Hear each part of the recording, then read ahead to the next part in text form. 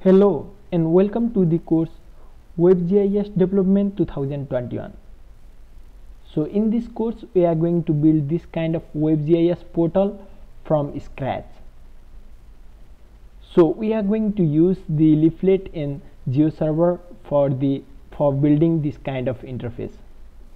So here you can see we have different layers in the left side panel, so that we can toggle on and off to visualize these layers, and then also we can change the opacity of layer as well, like this.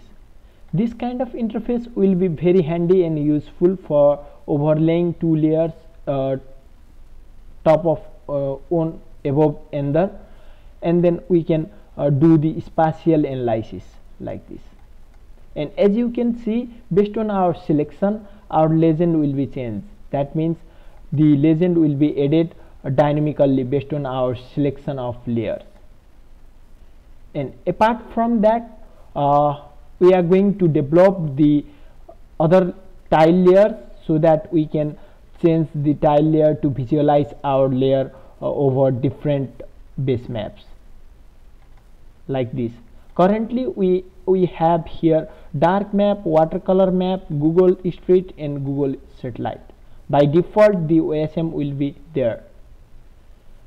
And for the user friendly interface, we have added this scale bar so that based on our zoom level we can see this scale is changing. And also here is the latitude and longitude information, which will show our mouse coordinate, mouse latitude and longitude. And these are the some common use case of WebGIS portal. So apart from this, we have this basic functionality over here. Let me select this land parcel, and then if I click on this default zoom level button, it will go back to the default zoom level. Let's suppose if I am zooming here, then if I click this button, then it will render our map to the default map location.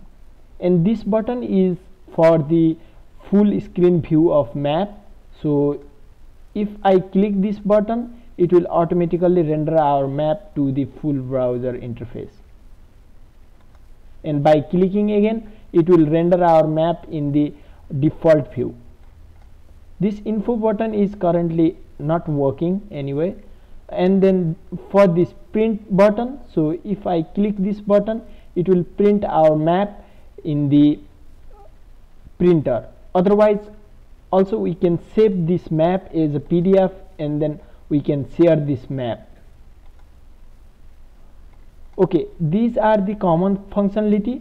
Also if you click on the map, you will get the information about this particular feature. For example, I am in the land parcel, so if I click on any of the parcel, I will get the information from this shape file. Actually this one is the shape file. So let me select this building.